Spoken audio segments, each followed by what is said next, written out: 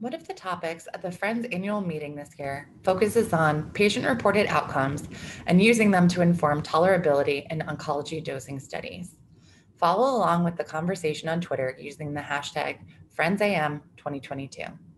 Our annual meeting will take place on September 17th, both online and in person in Washington, D.C. In 2018, Friends worked with stakeholders to define tolerability. The standard of assessment of tolerability includes clinician-reported outcomes using the CTCAE and case report data, including dose modifications and discontinuations, dose interruptions, hospitalizations, and death. A complete understanding of tolerability should include direct measurement from the patient on how they were feeling and functioning while on treatment. Integrating the patient experience includes looking at patient-reported outcomes, such as patient-reported systematic adverse events, patient-reported overall burden of adverse events, patient-reported physical functioning, and other types of functional assessments. Overall, the work demonstrated that clinical trials should incorporate PROs. How do we go about measuring PROs in clinical trials? PROs are questionnaires about the patient's experience. Many use PRO tools like PRO CTCAE to determine what to measure.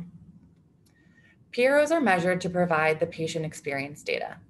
This can be incorporated into each phase of the clinical trial. PROs are often collected using paper or electronic questionnaires filled out by the patient. The approach to how this is done is dictated by clinical trial goals. There's a lot of value in including PROs in clinical trials. Using well-validated measures, PROs can offer a direct indicator of change in symptoms, function, or well-being during treatment. This allows patients to provide their experience. It includes temporality outside of clinic visits, making the data stronger and more consistent.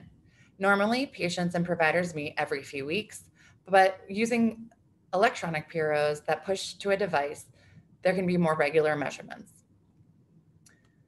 PROs supplement the clinician's evaluation to provide an overview of symptoms from the patient perspective.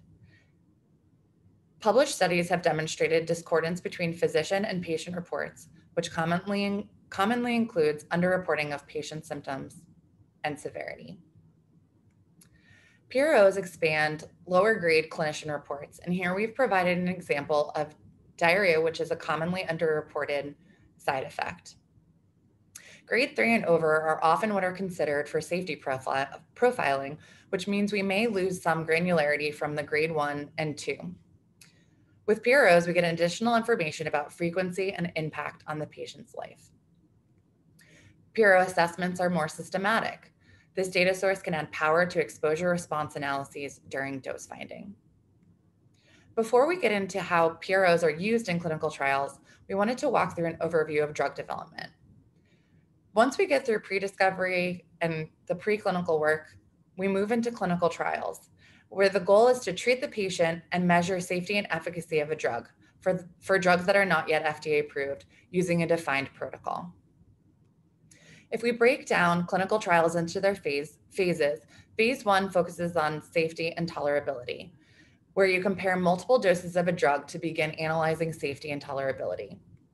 In phase 2, which focuses a little bit more on efficacy, we see initial efficacy signals and compare at least 2 doses to determine the optimal dose to use for comparative studies.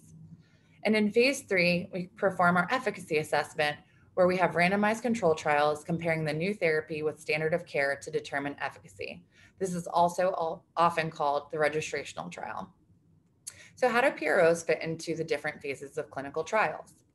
For phase 3, the efficacy assessment, we have previously seen that we can collect PRO data from the treatment and control arms, which provides additional information that is complementary to existing safety and tolerability assessments reported by clinicians. These data are shared on FDA's website through Project Patient Voice. But what about early phase studies? In addition to early efficacy and safety, Project Optimus requests that sponsors use a dose optimization paradigm across oncology early in development that emphasizes selection of a dose or doses that maximizes not only the efficacy of a drug, but the safety and tolerability as well. And so we can think about the phase 1 trial as a dose escalation trial and the phase 2 trial as the dose finding study. But how do PROs fit into dosing studies?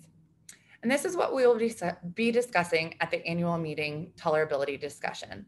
The objectives are to identify opportunities, challenges, and solutions for using PROs to inform dose optimization in cancer clinical trials.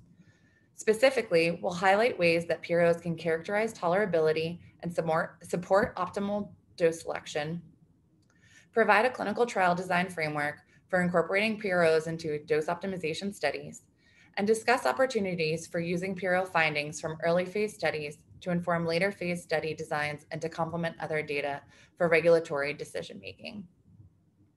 Please join us on November 17th with our panelists to discuss this very important topic.